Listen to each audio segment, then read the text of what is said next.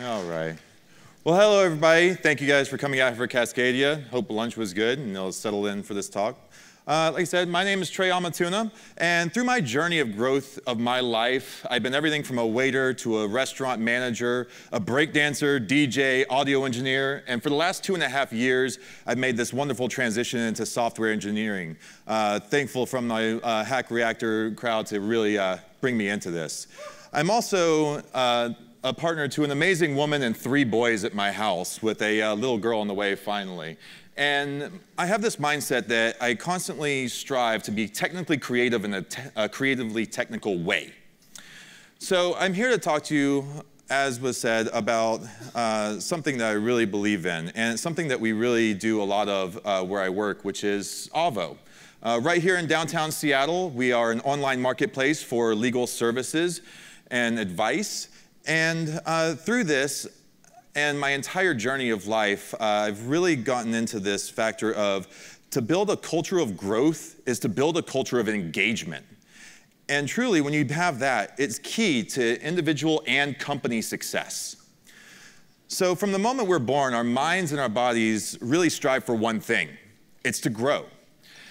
Now, we're going to go through why this is important and also go into some things that you can start at your own company to really foster this culture of growth and engagement.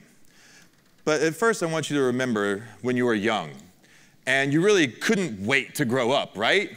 But when we're getting a little bit older, we're like, wait, what the hell were we really thinking about this? Like, it's fun to be a kid. I look at my 3 boys, and I really want to look at them. It's like, while it's really fun up here, really, it's a trap. Hold on. But when we're young, we have those that we admire. And what we really want to do is we want to grow up to be like those people. And I really want to shout out real quick on all the firefighters that are down in California right now taking care of those fires. And hopefully a lot more young ones grow up to be like them. But throughout this entire journey, we take bits and pieces of everything that we learn, and we try to put them together in this puzzle of who we are. Throughout every single interaction that we have, we take that and blend it in with our innate personality, and they essentially become part of our puzzle of life. And it comes to this concept of growth is an iterative process. We're always growing, and we never really stop. Through all of this, there's one thing that influences us more than anything else in our lives, and it's the relationships we have with those around us. Our families, our friends, our teachers, professors, and the people that we work with. And we learn so much from all of these interactions that we really would never be able to learn if we were on our own. And this is the essence of a concept called cultural learning. What cultural learning is it describes a way that a group of people within a culture can pass on information and skills much faster than one would be able to do individually. With this, though, it begs the question, kind of, what is a culture? My personal favorite description or definition of culture comes from the Cambridge Dictionary, where they say, culture is the way of life, especially the general customs and beliefs of a particular group of people at a particular time. I really love this one because it also puts in that factor of a particular time. It kind of describes the fact that not only are we growing ourselves, but the cultures that we are a part of are growing the entire time as well. So culture is really formed whenever any group of people get together. So we're part of many cultures at any time in our life. We have family cultures, business cultures, cultures around art, hobbies, sports, and entertainment facilities, right? In fact, every single person here in this audience right now is part of a culture of CascadiaJS. And I want to thank you right now for being a part of this culture together with myself, and so that we can learn and grow together. Last year, Indeed released their best places to work list that they do every year. And the number 3 company on that list last year was JetBlue. When interviewed, Rachel McCarthy's SVP of Talent described their culture as the DNA of the company. And this is really true. Because in today's business cultures, it's more than ever important to cultivate these concepts of culture, of growth and engagement, because by doing this, you can pull in that factor of engagement. And of course, when I'm talking about engagement, I don't mean this kind of engagement. I mean employee engagement with their work, right? Well, last year, Gallup released their State of American Workplace report, where they released that 31% of American employees are actually engaged in their work. 52% are not engaged, and 17% are literally disengaged from their work. This can be really alarming in some ways. And they also talk in here about this is costing American businesses $550 billion a year. Now let's see what happens in this same report when an employee reports that they actually actively learned something the previous day. The engaged and not engaged categories nearly flip, where you have 65% now engaged and only 30% not engaged. And even the actively disengaged comes down a little bit of a step. So maybe you can look at this factor of constantly learning as maybe putting a ring on those employees because of the factor that now they're less likely to leave. In fact, they might be running around saying, I am engaged, and I'm happy with where I am. And ultimately, this leads to one of my favorite quotes, which is, when you do what you love, you'll never work a day in your life. But how do we build this culture around engagement? And what is it that developers really want when they're looking for a job? Well, there's plenty of surveys out there for this. By show of hand, how many people have actually filled out one of these? See, excellent. Thank you all of you, because hopefully you're going to help me in this next few things right here. The first one we're going to look at is 2018's Stack Overflow, where 100,000 developers reported on this. And if you look at this, we have compensation and benefits coming up as at the very top. And then number 3 is opportunities for professional development. Number 6 is the culture. But really, when you think about this and what we're talking about and building a culture around learning and development, this is going to skyrocket to the top and be the #1 thing that developers are really looking for. So let's continue looking at this. We have HackerRank's 2018 report. Here, professional growth and learning took number 2. And then, once again, company culture is down here at number 6. But then when we build this, this one really probably skyrockets to the top. And I want to look at number 4 and 5 here too, that's smart people to learn from and interesting problems to solve. And we'll kind of revisit that again in a minute. But when you ask people that are coming fresh into our industry that are students, it actually flips over. And now we have growth and learning here at the top, and all of these kind of come up. So now interesting problems comes up to 3, smart problem company and teammates comes up to 4, and company culture comes up to 5. So once again, this is very important to the people that are looking for jobs. Same thing happens with Code and Game. Learning new things now comes up to the top by a larger margin. Smart colleagues, complex problem solving, and then culture comes down in here as well. So people really want to learn things to keep them engaged in this.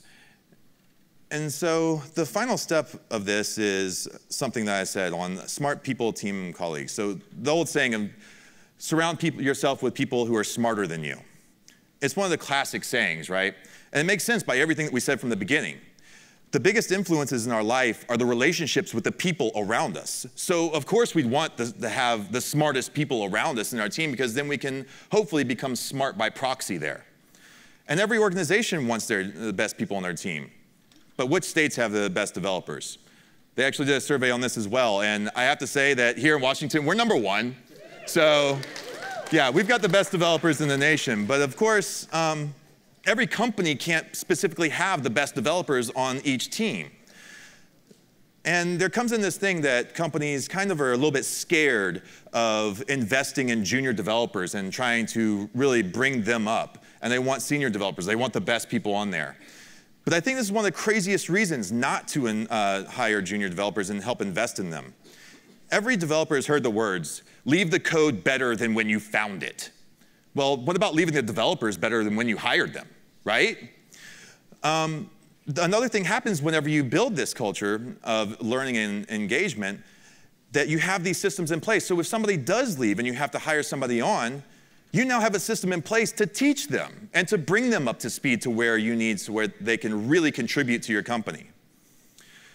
As one of the other little things that comes out, you see the talk of a CFO saying, what happens if we train them and they leave us? And the smart CEO really comes back and says, what happens if we don't and they stay? So there was another report by a company called Great Place to Work.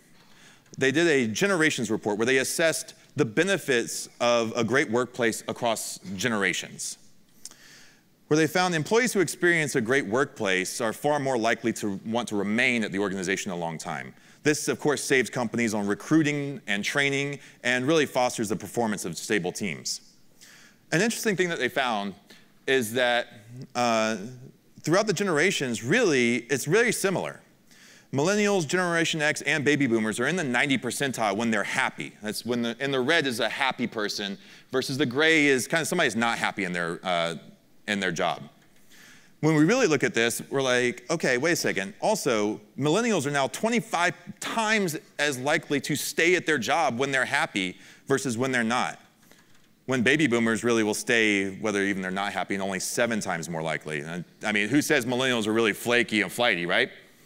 This really proves that that's not quite the case. We just need to keep these people happy, and they want to stay. The next one, we can see how proud they are to tell others about their job. So that's another thing that comes up. When somebody is happy and engaged with their workplace, they want to talk to other people about that workplace. They want to kind of display to the world that I work in an amazing place. Look at the wonderful things that they allow me to do and learn. And so what happens with that for the company? When you are hiring somebody else, now you have a plethora of people that already kind of know about your culture and they want to be there and they want to come work for you.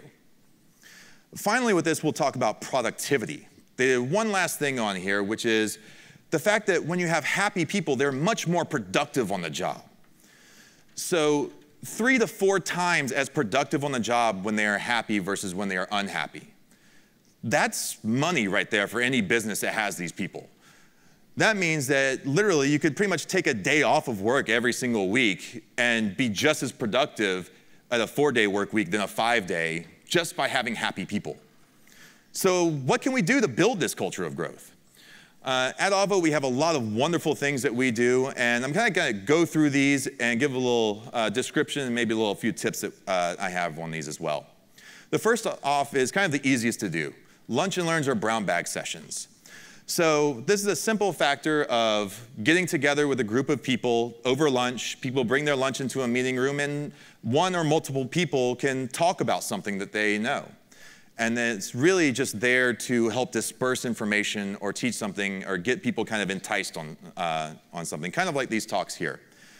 The next is lightning talks.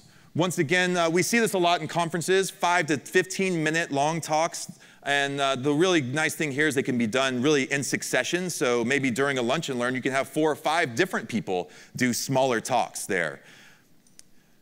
Another one that I really enjoy working with is third-party workshops. So how many people actually heard about the GraphQL workshops or the React workshop or any of the other workshops that we're having here? Excellent. And I know I saw a lot of people at the GraphQL workshop that are here tonight as well. And I thank you guys for coming out here because that was actually a product of my own work using these techniques. A third-party workshop can be done in a couple ways. They can be done privately for companies, which can be quite expensive for the companies, or they can be done in a more open way. And that's how I really presented these with the ones like the GraphQL workshop. So I contacted Eve and Alex, who put that workshop on, and said, hey, my company is working with GraphQL. I would love for you guys to come out and help train my devs on this. I have a room, I'll pay for lunch, and allow you to sell tickets outside the company as well and bring the public into this. All we ask is for some tickets for our own devs to the workshop as compensation for that.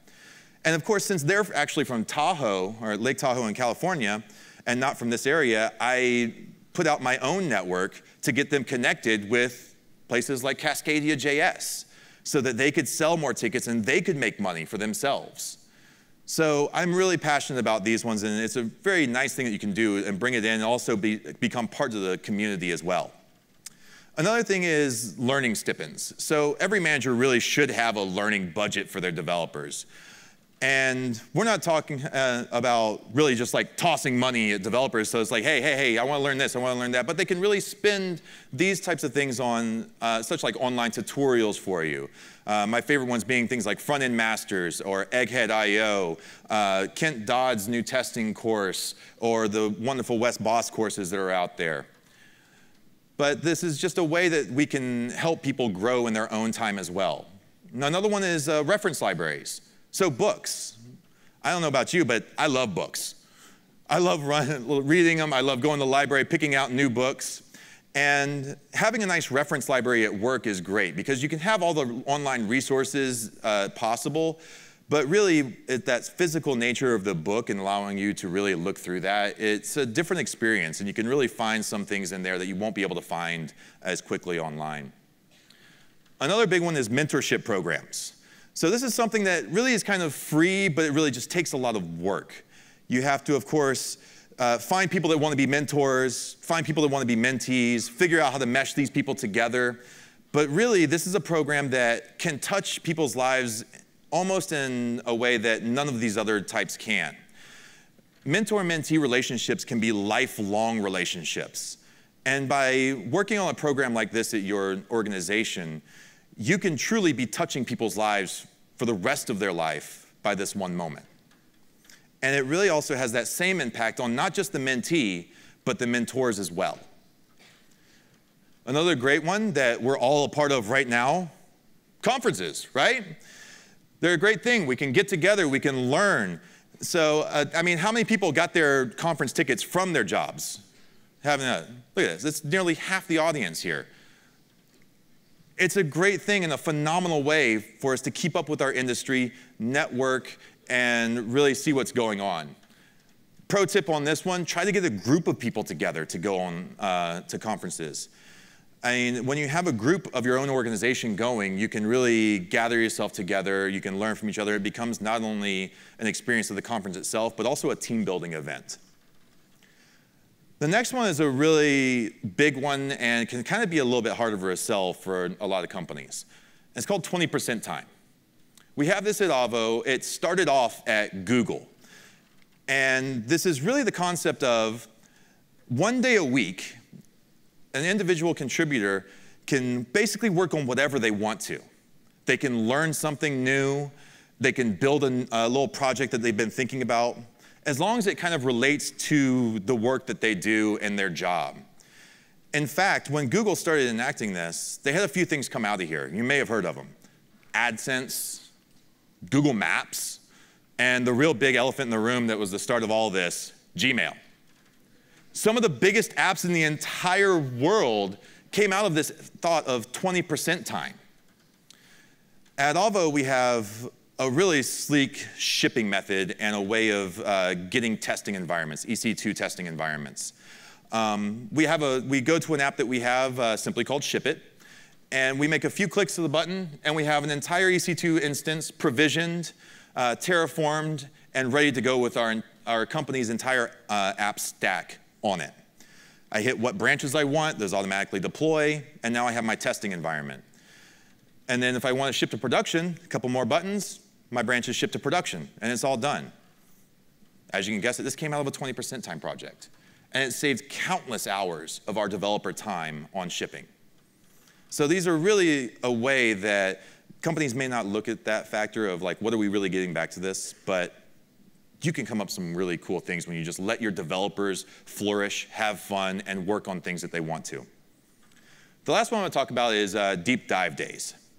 So this is a fun one that I'm working on right now. And essentially, these are full days that a group of people will take their 20% time, go into a room together, and learn something and dig into it a lot more than they really could on, say, a lunch and learn or a little bit individually. And as I said, this is kind of a group thing, which also allows you to interact with each other, work together, ask questions, and it can be led by a person on the team, or you can do things like go through online courses, things like Egghead or Front-End Masters, which really have these longer courses that individuals can go through, but when you go through them as a group, you get that multiplying effect of that cultural learning once again. And so I really also want to stress on the factor that, remember, you're not just a consumer of the information whenever you're doing these things. It's really also in your best interest to be an instructor. As Aristotle told the world, teaching is the highest form of understanding. And it really is. It helps you cement the thoughts and the learnings that you've had. I don't know, how many people recognize this guy? Kind of big in our environment here. Ken C. Dodds, very big in our wonderful world of JavaScript, and he has a concept that he talks to that is consume, build, teach. This is the way that he personally uses or learns new concepts and new technology. He goes out, he learns them, he consumes information, he builds products with those, and then he teaches them to the world. In his talk, 0 to 60 in software development, how to jumpstart your career, he brings in a quote from Ashley Williams that I absolutely love. Teacher is nature's way of letting you know how sloppy your understanding is. When you teach concepts to people, you're going to get those questions, and truly, you're going to go, wait, I'm not sure. And that's something that is that concept of you don't know what you don't know in many ways. So when you teach other people and you take that time to help instruct others, then you're really also finding the holes in your own understanding and can go afterwards and start filling those holes in. So remember through this that the key to success is to build a culture of growth, which in extension builds a culture of engagement. So invest in yourself and your colleagues and leave everyone around you better than when you found them. I want to leave you with a final quote from actually the former CTO of Avvo, Kevin Goldsmith, where he says, "The culture of the place that you work will be much more important to your success and happiness than the specific technologies you work with or the products that you work on. So find a place that helps you grow and thrive, first and foremost." Thank you very much, everybody. My name is Trey Ammatuna. You can follow me on Twitter at TreyTuna, or pretty much Google TreyTuna anywhere, and you can find me. Have a great conference.